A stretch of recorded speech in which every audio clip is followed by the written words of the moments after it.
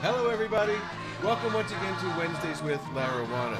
Every Wednesday, right here on CannAwannaBuy.com, we bring you the latest information on recreational and medical marijuana from all over the globe. This week, a quite important uh, information for you and for your family. Here are 4 ways that cannabis is good for your brain and may save your life. This is by Dana Larson at Alternet. Modern research is showing that cannabis extracts protect and benefit the human brain. Here's 4 amazing ways scientists are showing that cannabis actually helps to keep your brain safe from disease and dementia, and even death. Number 4, cannabis promotes new brain cell growth. The government scare campaigns often claim that cannabis kills brain cells, but now we are learning the truth. Those discredited studies that were done in the 70s by strapping gas masks onto monkeys and pumping in hundreds of joints worth of smoke. Those monkeys suffered from a lack of oxygen, and that's why their brain cells died. Modern research is now proving the opposite. The active ingredient in cannabis spurred the growth of new brain cells. Back in 2005, Dr. Zia Zhang at the University of Saskatchewan showed that cannabinoids cause neurogenesis, which means they help make new brain cells grow. Most drugs of abuse suppress neurogenesis, says Dr. Zhang. Only marijuana promotes neurogenesis. Scientists in Brazil expanded on this research, demonstrating in 2013 that CBD, another chemical in cannabis, also causes new brain cells to sprout up. Researchers in Italy then produced the same result with CBC, another cannabinoid found in cannabis resin. Now, there is no doubt that cannabinoids cause new brain cells to grow in the hippocampus. This helps explain previous research showing that cannabinoids effectively treat mood disorders like depression, anxiety, and stress. They are all related to a lack of adult neurogenesis. Number 3, cannabis prevents Alzheimer's. About 5 million Americans suffer from Alzheimer's, but there's hope in sight. Modern research shows that using cannabis helps prevent the incidence of Alzheimer's and dementia by cleaning away beta-amyloid brain plaque. That's plaque that builds up over years. A 2014 study into cannabis and Alzheimer's was led by Dr. Shunai Chow, MD, a neuroscientist at the Bird Alzheimer's Institute. Quote, THC is known to be a potent antioxidant with neuroprotective properties, said Chow, explaining that THC directly affects Alzheimer's pathology by decreasing amyloid beta levels, inhibiting its aggression, and enhancing mitochondrial function, end quote.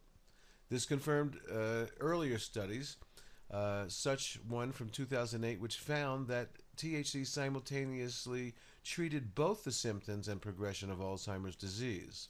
This study concluded that compared to currently approved drugs prescribed for the treatment of Alzheimer's disease, THC is considerably superior, end quote.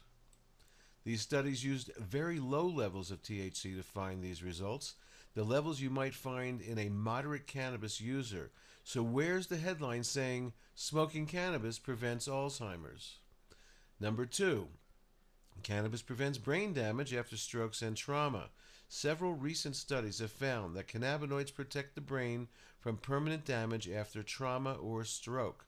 Researchers found that THC protected brain cells and preserved cognitive function over time, and suggested that it could be used preventively for ongoing protection. This last study from 2014 is actually quite remarkable and should have been headline news.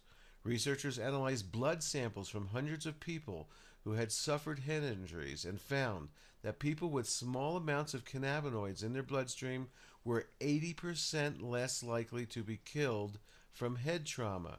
There are 52,000 deaths every year from traumatic head injury in America. This study showed that if every adult American had a puff of cannabis once a week, 80% of those deaths could be avoided. That's about 41,600 lives that could have been saved every year. Why isn't this front page news? And number 1, cannabis extracts treat brain cancer. One exciting use of cannabinoids is the treatment of cancer. Repeated laboratory and animal studies have shown that cannabinoids kill cancer cells and shrink tumors while helping to protect normal cells. Recent research includes a 2012 study showing that CBD stopped metastases of aggressive forms of cancer. A 2013 study showing that a blend of 6 cannabinoids killed leukemia cells, and a 2014 study showing that THC and CBD could be combined with traditional chemotherapy to produce dramatic reductions in brain tumor size. Using cannabis extracts for brain cancer is nothing new. A 1998 study found that THC induces cell death in C6 glioma cells, an aggressive form of brain cancer. 2009 study showed that THC acted to kill cancer cells while it does not affect normal cells in the brain. The medicinal benefits of cannabis and cannabinoids are immense, and it's time for everyone in this country and around the world to be allowed full access to this amazing healing plant. It's going to be amazing what's going to be coming in the future, everybody. Very, very exciting. We'll be back next week with another Wednesdays with Larawana. Don't forget Cannawana Buy. Check them out every week for new products, great prices, fast shipping, CannaWannaBuy.com. Don't forget my weekly medical marijuana radio show at mmjradio.com. A new show every Saturday at 7 p.m. Peace and love, everybody. Peace and love.